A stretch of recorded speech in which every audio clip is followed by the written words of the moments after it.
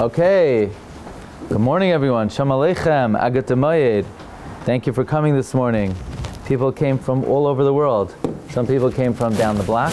Some people came from not as far as Perth, Australia, but from Borough Park. That's pretty close. And okay, I want to share with you an amazing thought from the Aruch. The Aruch wrote a commentary on Shas that has two parts.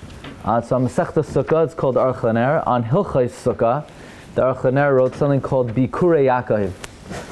Now, Bikurei Yaakov was such a chashav chibur that the Aruch sent it to Rabbi Akiva Eiger. And Rabbi Akiva Eiger was very taken by it. Rabbi Akiva Eiger even wrote footnotes on part of Bikurei Yaakov. Today's breakfast is dedicated by Reb Gordon Halevi Zisholtz in honor of Klal Yisrael, Eretz Yisrael, and Kihilas Teferes Mordechai, and in honor of our victory in fighting our enemies. Okay, but Rabbi Akiva Eiger wrote notes on part of Bikurei Yaakov, and he sent a letter to the Aruch that in the course of time he'll write even more notes, and in the interim Rabbi Akiva Eiger passed away. That's what's written in the Hakdama of the Bikurei Yaakov. So, you know, we all know the greatness of Rabbi Akiva Eiger, but you see the greatness of the Aruch that Rabbi Akiva Eiger wrote footnotes on the Bikurei Yaakov. So in the end of the section Aruch Masechta Sukkah, the Aruch points out that there are three reasons given in the Gemara in Sukkah why Sukkah Lamala Me Esrim Amma is pasal. Who remembers? What are the three reasons? Who remembers the three reasons? Why is Sukkah Lamala Me Esrim Amma pasal? Number one, what? Lo shalta ba'ena. Good. Naftali. Who says that?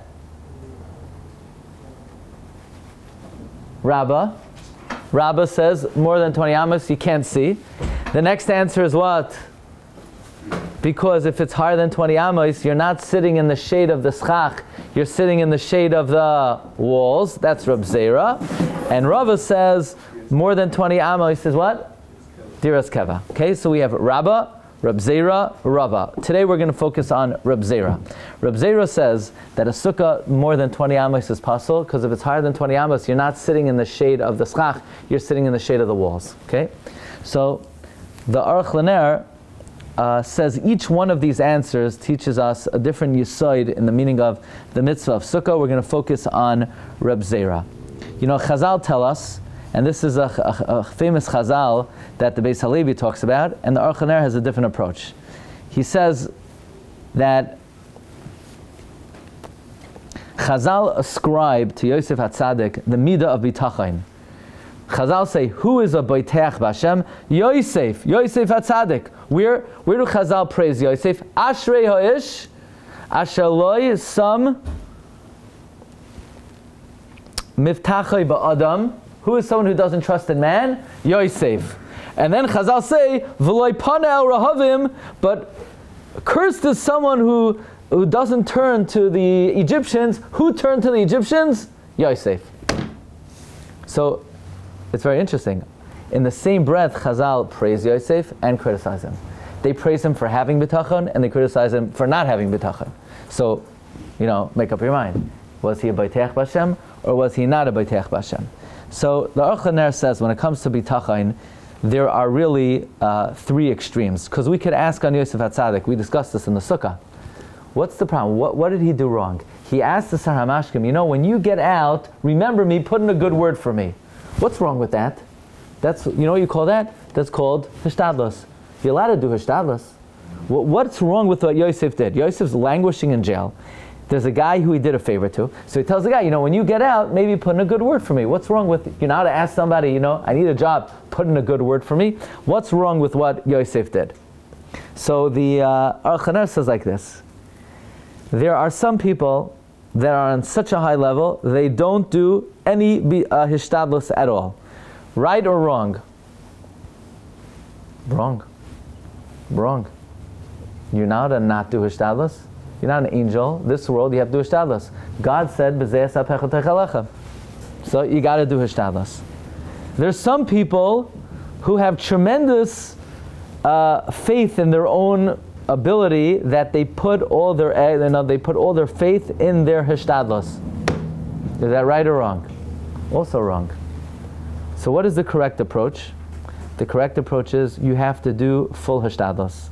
However, once you do it, you have to have absolute bitachon that Hashem will help you, and your hishtadlus will not bring you the bracha. It's just a prerequisite to get the bracha.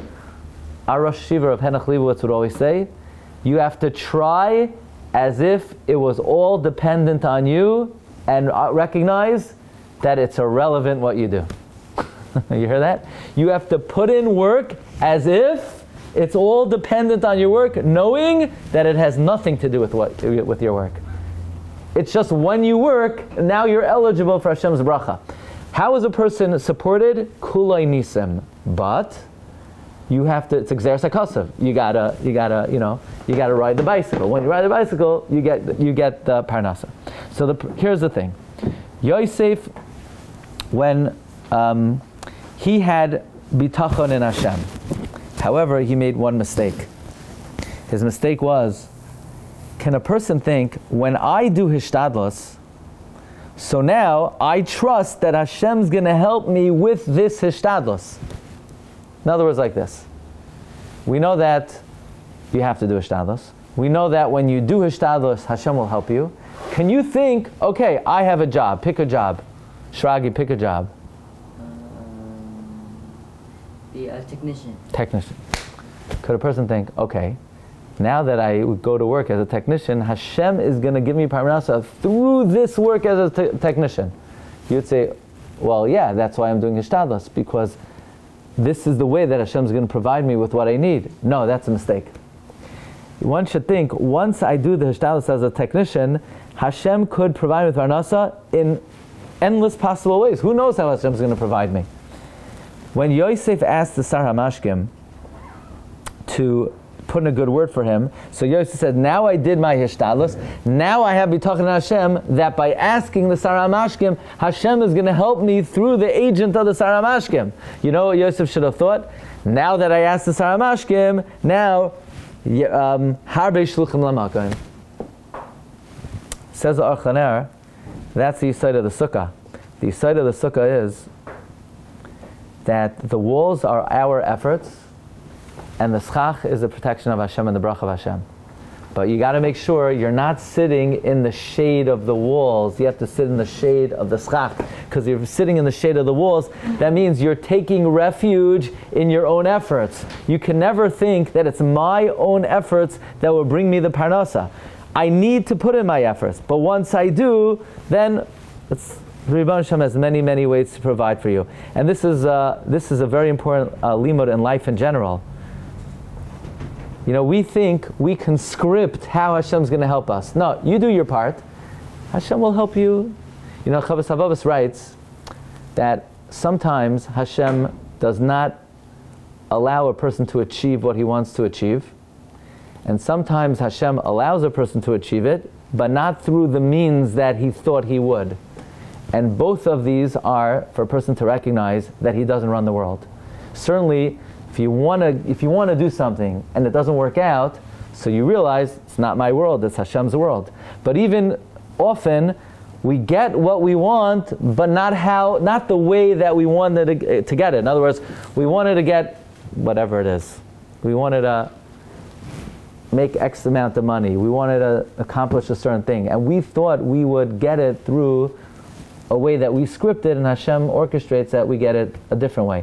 And this is all to realize that the world belongs to HaKadosh Baruch Hu. So the yesod of sitting in the shade of the schach and not in the shade of the walls is the walls are our hishtadlus, and the schach is tzila de mehemenusa, the protection of Hashem.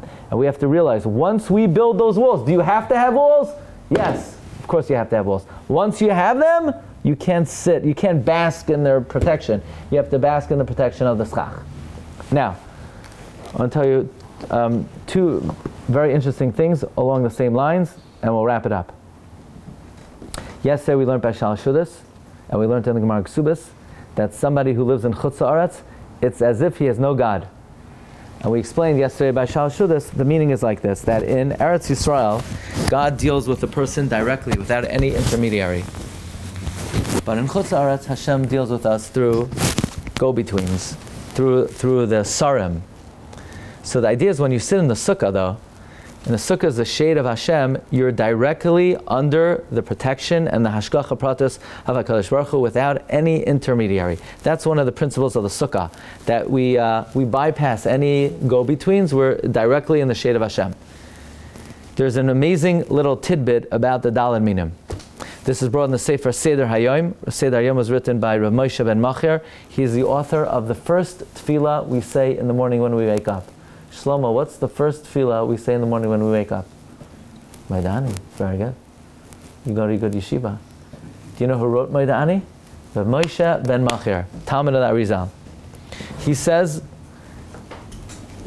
Gordon, what kind of tree do you have in your front yard? What is it called? You know what the red berries? The red berry tree in front of Gordon's house. The way it gets blessing is there's an angel. It's called the angel of the red berry tree in front of Gordon's house. And he takes care of that tree. And Menachem Fuchs, Dr. Menachem Fuchs, Menachem Yeshaya ben Rabbi Yehuda HaLevi, there's a tree in front of your house. What is it called? You don't know the name of the tree. What's the name? Okay. But that tree also has a malach that takes care of it. It's called the malach that takes care of the tree in front of Dr. Fuchs's house. And I also have a tree in front of my house. It's called what is it called? Crepe myrtle. There's a malach that takes care of the crepe myrtle tree. But one of the malachim doesn't like that tree. Not, you know, he fights that tree most of his existence. The other two malachim are good with the tree. There are three of them, okay?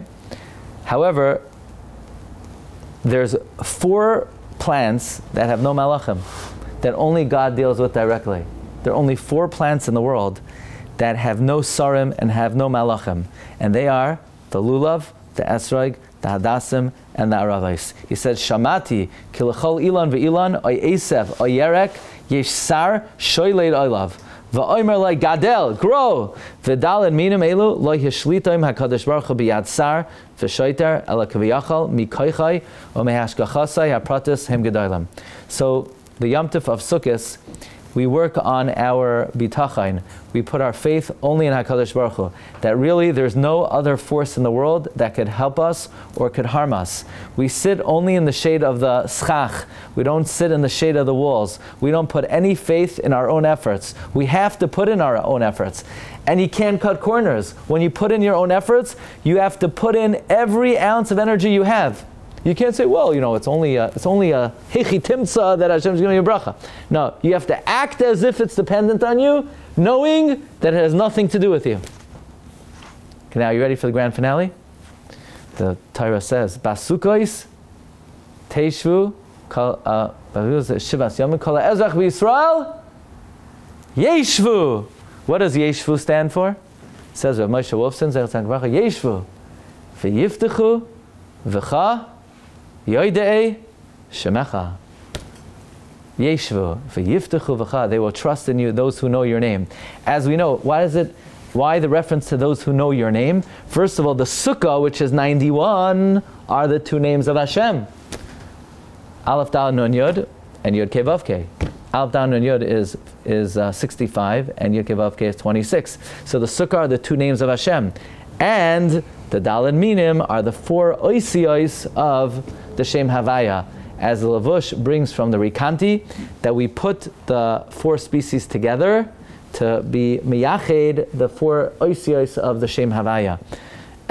He brings the story of the dream of there was a separation in the Shem Havaya, and he realized it was because he wasn't putting the Daled Minim together. So the Sukkah represents the Shem Hashem. The Daled Minim represents the 4 oisios of the Shem Hashem. And through these 2 mitzvahs, it strengthens Yeshvu v'yiftechu v'cha yoidei shemecha. Have a great day, everyone. A good If you want to join us